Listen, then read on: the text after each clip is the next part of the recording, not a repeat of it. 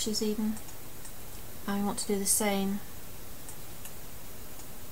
with those 4 and those 4. Okay. I now need another rectangle. I'm going to roughly draw this around the whole lot, and this spot, this rectangle, it needs to be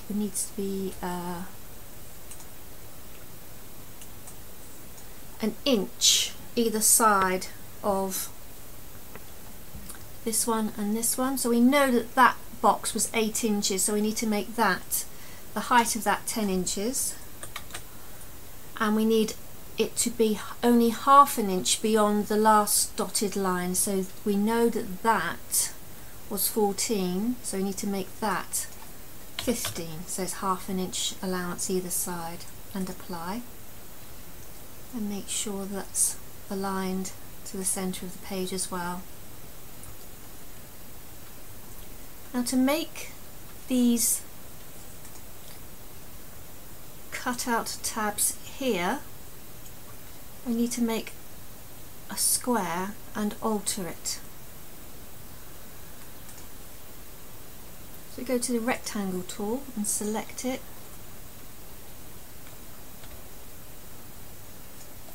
and you need to make that funny shape in the corner, so select your square and your node key, and we want to click on the right hand one and just bring it out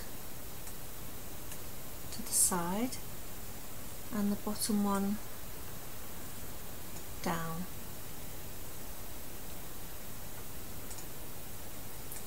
And place that on the corner. Now you need to zoom in for this.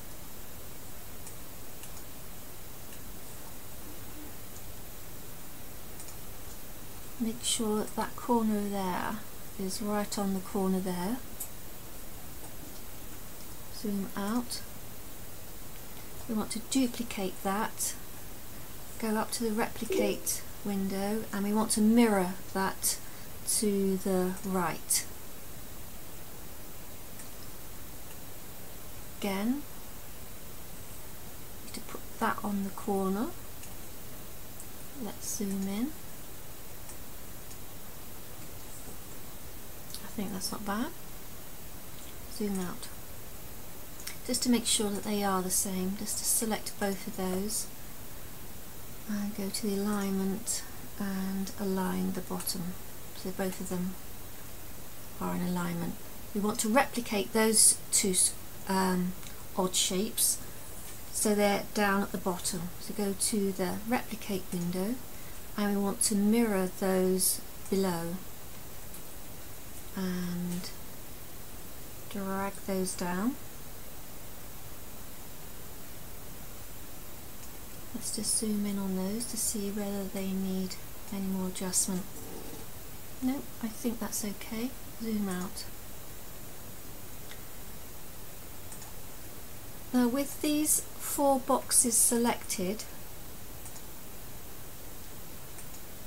and the large rectangle selected, holding your shift key down while you select all, you want to go to the modify window and press click subtract, and that will take away those 4 shapes and leave this shape in the exclude that shape in the corner there. Let's just go back and check this there.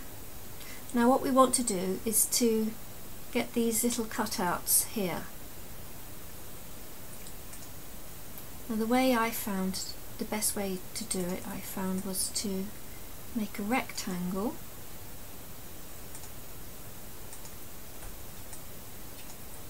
Control F that to make a duplicate. I've made a duplicate of something else. I didn't want to do that. I want to duplicate that rectangle.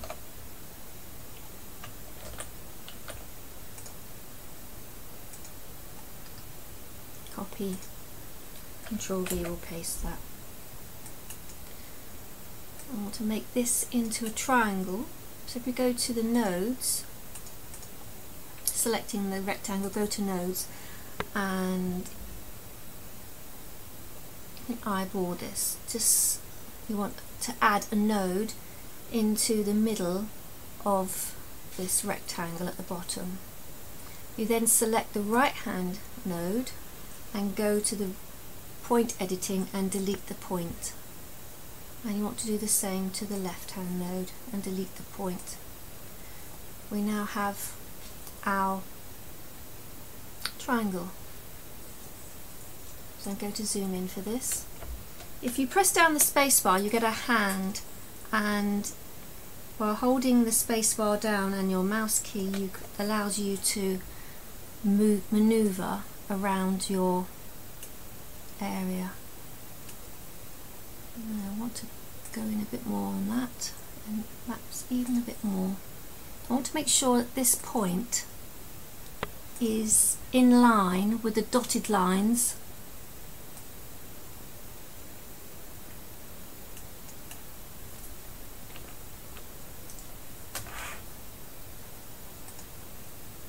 That's probably better. Now I want to duplicate that, so it's Control F.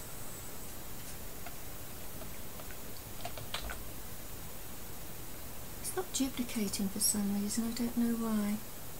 Normally when you do Control F it will duplicate what you've got, but it's not doing that, so I'll just do the old-fashioned way, right click copy and then Control V for pasting. And we now want to move that one to the top of the next dotted lines. Hit the spacebar and move over to the right. Now this one needs to be different.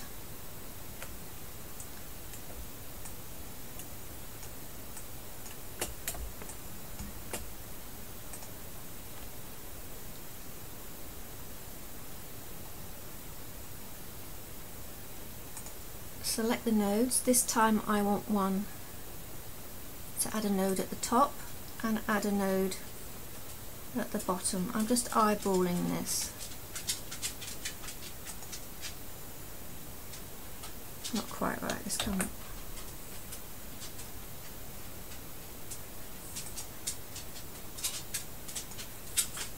There we go. With the right node selected, I want to delete it, and I want to delete the left hand bottom node, and I want to delete the top right hand node. So now I've got half a triangle. Zoom out, and this I need to move to the top of this one. Again, we can zoom in to line it up.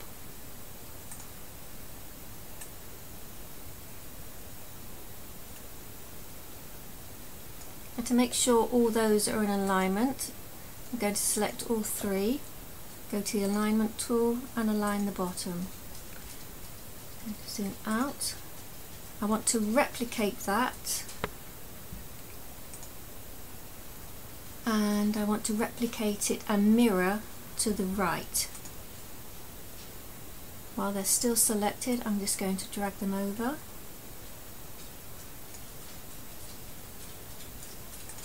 Zoom in.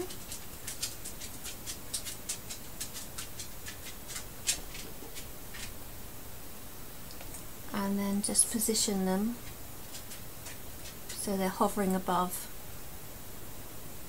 the dotted lines. And the points are in line with the vertical dotted lines. Now I'm just going to use the side arrow key just to shift them along a bit, and down arrow key just to shift it down a bit. Zoom back out. I'm going to select all those and I'm going to group them together, and I want to duplicate those. I'm going to mirror those below and drag them down into position.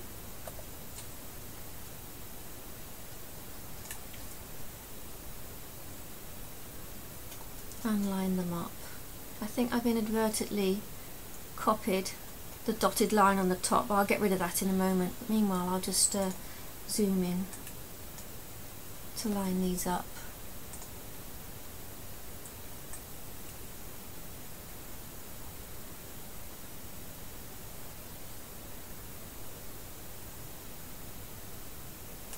Right, I'll just ungroup those, Control Shift G, or you can select ungroup when you right click. Now I don't want that dotted line, so I'm going to delete that, and I'm going to zoom out.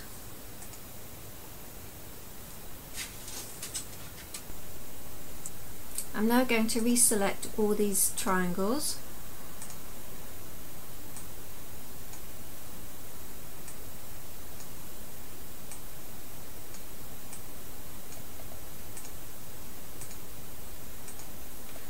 And select this outer one, go up to the modify and select subtract. It's now created all these cutouts, and these are now individual tabs for folding. Now the outside lines and these other solid lines are the cut lines, and the other dashed lines are the fold lines. If you haven't gathered already, I neglected to say this at the beginning of the video, I apologise. I now need to reduce this as it's too big for the cutting mat, so if you select your Shift Alt key whilst dragging, it will constrain it proportionally. There you go. I will add images at the end of this video for showing you how to assemble this into a shadow box frame. Thank you for watching. Goodbye.